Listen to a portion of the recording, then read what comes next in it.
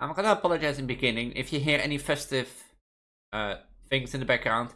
Apparently there is a festival close to where I live. And I I was like waiting until it got calmed down because it should stop in like 1 hour. But it only gets intense, and I don't have the time to record in an hour. And I originally wanted to record Tetherville, but Tetherville is frame lag, and I don't want to look at it now. So I'm the Tetherville. So I thought I had some adventure left in the backrooms. First and foremost, no, this is not going to be the last video on escape the backrooms. If you remember last time, we escaped this hell of a level, and the entity in this level apparently works on sound based. He can't see you, but he apparently works on sound based. If you saw the last video, I got pretty triggered and was like, this level feels unfair. If you don't know what you're up against, then yeah, it can feel unfair. The only issue I really had with this level, besides that I don't know how it worked in the thing, is the fact that the entity had the same sound when it passed by you. It was like also the same as the moment you get aggroed on you or wanted to attack. So that caused confusion and felt unfair, and that's the main reason why. But for now, we're in level 922370. You know, the last level of the backrooms. Are you ready to climb some stairs with me? Because Hudson here is like, no, I'm not gonna fly to you. I'm gonna fly you up to the top. Okay? He's like, no. Level 922372, also known as the last level of the backrooms, is considered to be the true end of the backrooms, is it? Well, at this point, considered level 37 the true end, but we'll get that after the video.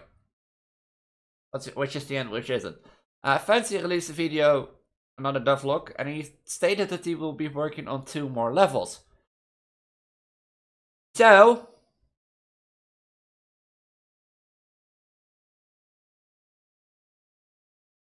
it's getting louder and louder, is it? So, let's hop on with me into. Although most would say the backrooms are indifferent, those who know about this level would disagree. 0.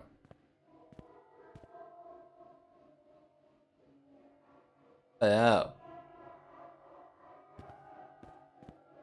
Level 1. Why is it frame lagging? Okay, wait.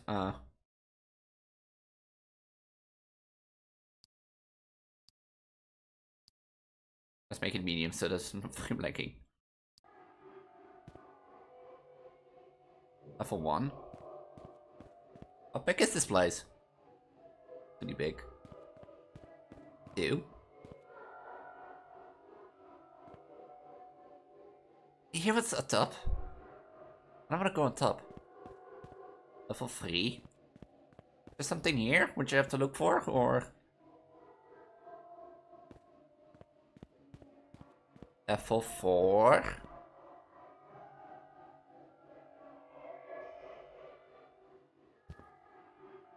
If there's an entity on the stairs, I'm be pissed. Level 5. Level 6. I don't think there's anything special on these floors. Level 7. Wait, how high does this go?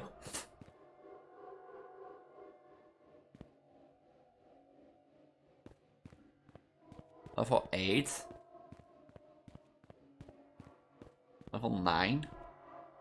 Did I miss something? Hello? Hello? Someone up there? Level 10. They say you shouldn't be falling in this level because you keep falling forever and ever, infinitely. Oh, I can't speak anymore. Level 11? There's nothing on these levels. Outside the level. Wait. 94? 11? 30. Is this an hint? I was I got to level 94? Oh well. Let's go to 94 then. I hope you don't have height sickness.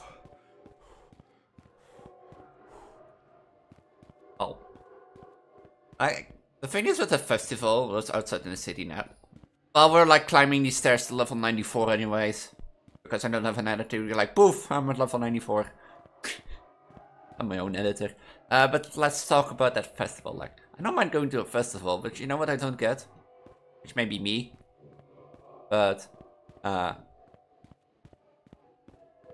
it's been rainy this weekend. Do people really like coming to festivals when it's like rainy? Or festive? Or concerts that are outdoors? Because I can't understand. And that's me. Infinitely thing. I can't understand, and that's me, that people would just go outdoors in the rain, you know? To just like listen to music. Like, I'm lucky now that I can stay indoors, but I'm not a social going to festivals person either, or concerts. So I would probably want to get that, but it's, you know, I knew that it's a festival outside because well, I was like Friday, I was recording these games, or it was Friday evening, I heard them, and I was like, Then it started Saturday afternoon again. 34 only. And, well, I was Saturday, okay, wait, I heard it again. So I was looking it up, you know, to like a festival in my city on like the 17th of September, or the 18th, is it today? And the 18th of September. And in that case, it's the 17th of September. And I got a festival name and a location, and the location was exactly where it was supposed to be. It was like, nice. Oh, Miku? Miku number. Oh well. That's how I know, and I like the free music. It's like, okay, I can get it, festival. You know, the city has to give some entertainment. And they're going to like 11 p.m. yesterday. While I was streaming yesterday, I had to like keep considering with the festival, and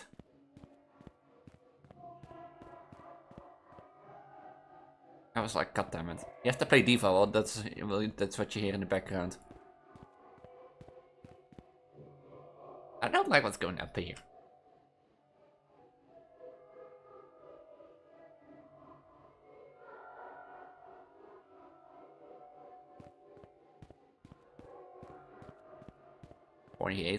So I was like waiting until it became a bit quieter, but it's only getting intenser.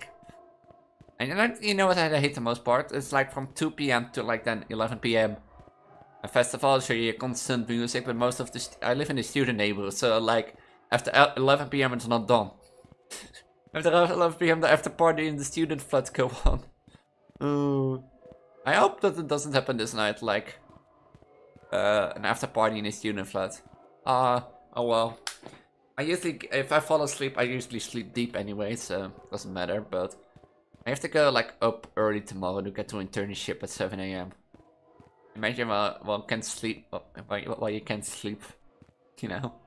Imagine one can't sleep, that you can't sleep and have to like wake up at 7 a.m. and you can't sleep until like 1 a.m. or something like that, because some people are like, let's throw a party and don't care for the neighborhood. I feel like I've considered, I'm living like in a student room. I'm on a student room, I live in a student room. I've considered moving to my own house. But I live like in such a good place that like everything is in walking distance. And truly only the thing that made me want to move is, yeah, the neighbors across the street. They're a bit loudsy, but they're Polish. So I really hate those people. Mostly the things that are loud, and they do stuff like that make you question like why. For example, they have a bike, they have a motorcycle. Apparently it's broken because they fixed it, but you know what they do? They pull the handle indicating, you know, that they want to drive when you like power up the motor and want to drive. And they make such a loud noise that the whole neighborhood can hear that they have a motor on. It doesn't do anything. They let the motor go for 20 minutes. and do it again 20 minutes later with no effect, no different effect. And maybe a girl, eh? I maybe want to be a girl. Or maybe I'm a girl. But I don't get that. Like, there's literally, you pull the motor, like, if your motor is broke and it doesn't work, and you pull your motor, okay, I get it.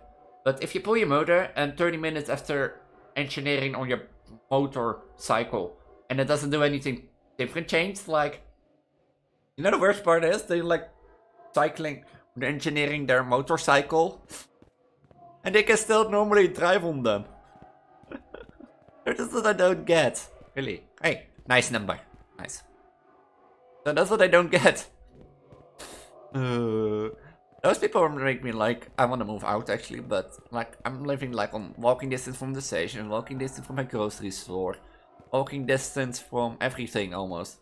Since I study in a different city, I don't have to go walk to my school, luckily. But yeah, I mean, like, if I move like to my new house, for example, to my own rented house, because I have a, like, I probably have to get a side job, which in difference make me that I don't get to make that much content creation anymore in videos. Because I probably won't be able to pay rent with only my, like, a loan that I get from the government. I've tried to get a side job, but I never got one. Maybe it's for the best. Maybe I don't need to do content creation for a living. You can do content creation for a living, you know? I always believe, like, some people, of course, like XQC, okay, they make millions. They make millions off of Twitch. But for someone like me, I have to like probably get a side job as an engineer, as a software engineer. Software engineering girl. I think it's getting cloudy. I'm getting cloudy. So, and yeah, I can move to a new house, get a side job to pay for the rent probably because my student loan is not enough. But what what is gonna happen if I have like the same neighbors living across the street and I have to then like take a bus for 20 minutes to the train station or go on a bike to like the nearest grocery store for 20 minutes? Those thoughts like make me be like, yeah, I live actually in a good spot now. Almost a 94. Almost a 94. Almost. But I don't get the cloudiness. Infinitely! 90? So...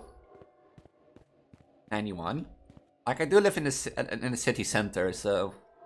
92. Like, I want to live near somewhere where it's like more nature. I miss it. 93? Well, we're here, guys and girls. 94.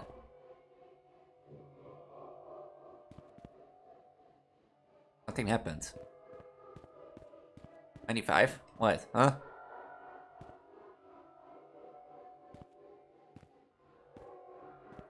I have to interact with the number. Oop. You mean me that I spent 10 minutes walking up the stairs for nothing? I actually wonder what happens if you jump down. I don't want to walk up 94 stairs again.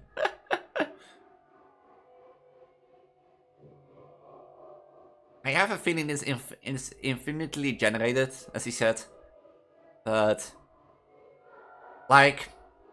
logical thinking, the number said 94. Like, around... what was the number? 14? And logically thinking, there's only two ways. Either go furthermore up, which I don't think it is, because I've walked for 94 stairs. It is. Or down. Can I walk down the stairs or fall down the stairs? Because it's cloudy here. What happens if you do this?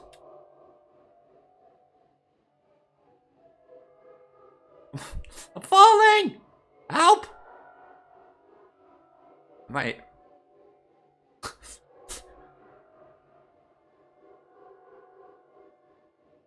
19, 18, 17, 14, 30, 30, 14, 96, 1, no. Oh. Escape. Oh, we did it.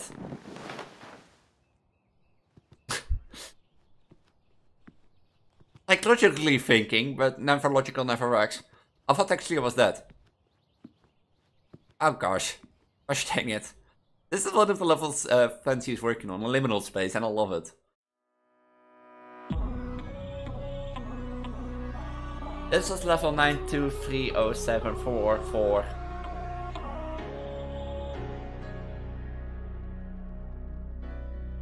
For blah blah blah. Like as long as it's like the less number of in an integer.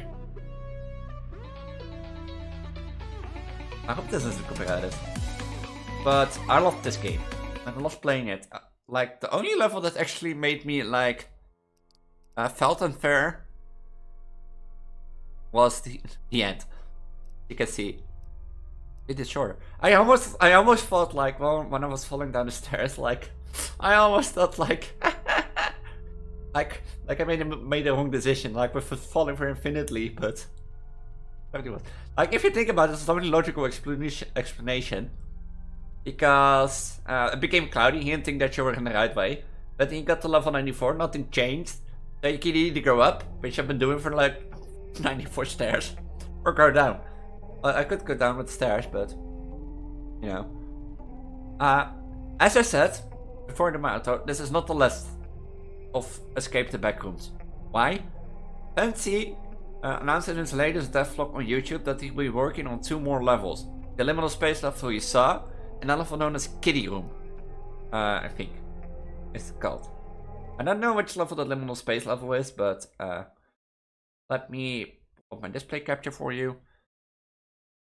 Backrooms level Kitty. Kitty's house. Here, this level. Level 974 is in the making. Producer is known as level 975. Level 974 appears to be a modular-sized home with a pink theme throughout the interior. There appears to be no physical door leading to an outdoor area, and windows with a level simply reveal artwork depicting the one we typically see outdoors, expect with a noble, cute theming to it. There is fine space, there are only 4 rooms that can be accessed and explored in the level. The level will consist of a normal source bedroom, a master bedroom, 2 bedrooms, living room, and a dining room with an attached kitchen. Plumbing and electricity function normally in level 974, and there is a decent Wi-Fi connection as well. These amenities have all been proven safe to use, as wanderers are encouraged to use them well in the level, as they may not encounter another safe spot for a while. The single quirk of this level is pink and pastel themed decor within the walls, furniture, and even the appliances all have notable style of decor. These items are often blended with familiar mascots from the front room, such as characters from Sanrio and Stan X. And mainly consumable items can your phone as greasy marshmallows and various types of food typical seen in the front rooms, aka real life. If you don't know Backrooms technology terms, front room, we consider front rooms to be real life, and backrooms, you know, to be the pocket dimension. Only one known entity resides in level 974, the entity known as Kitty. Kitty is a 3.2 meter tall humanoid entity with unnaturally long lanky limbs, which lacks hands or feet. The entity's skin is matte black and has a texture similar to that of leather. It also seems to lack a semblance of facial features, but assumed to be able to see, hear, and smell the same way most wanderers can via toddler methods. When moving, Kitty travels smoothly and swiftly, oftentimes surprising wanderers who are not aware of its existence, by appearing in close vicinity to them. Inti has not yet displayed any form of hostility, opting instead to stalk wanderers as they explore a restaurant in level 974. And there is one more.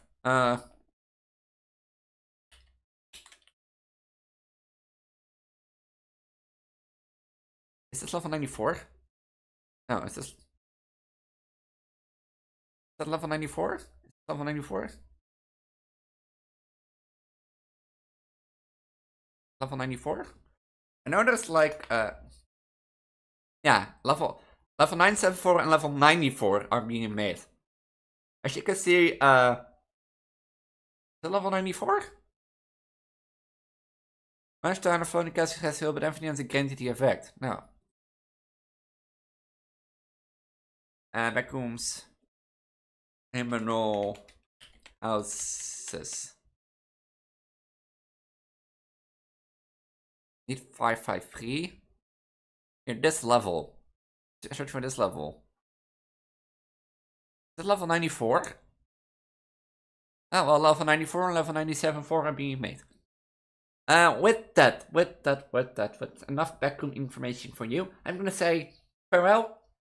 If you don't know who I am, I'm known as Hudson Juju, Hudson Elise, or Gigi. You can call me all of that.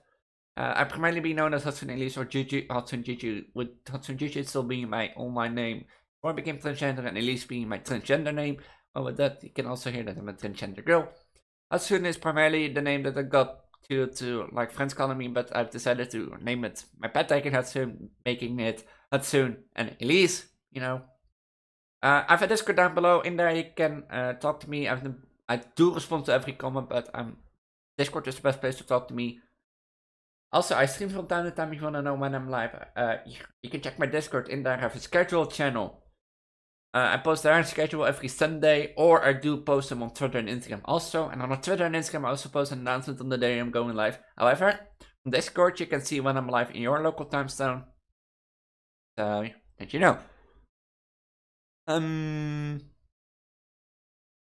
with that, my outro screen will contain a video recommended for my channel to you. It will be on the right. It will be based on what you watch a lot. So if you watch a lot of horror, it will be one of my horror videos. If you watch a lot of rhythm games, it will probably be my Project Diva videos.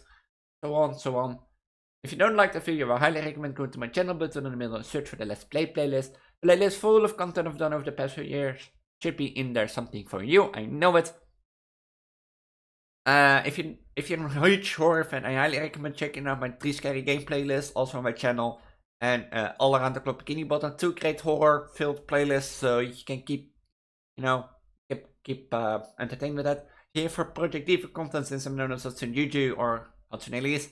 I don't know at this point if I'm name change or not. I'm thinking about it, but you know, work. Then make sure to check out my channel. There are several Project Diva playlists for your entertainment. You have to search around a bit, you'll find it. Another level will be the Escape the Backrooms playlist. If you've seen any of the other levels, I highly recommend you do. With that, I'm gonna say, stay tuned for more levels. Until then, wonderful day in the Backrooms, and I'll see you all next time. Bye. Bye. 皆さんどうかつまりのとのりなでバイバイ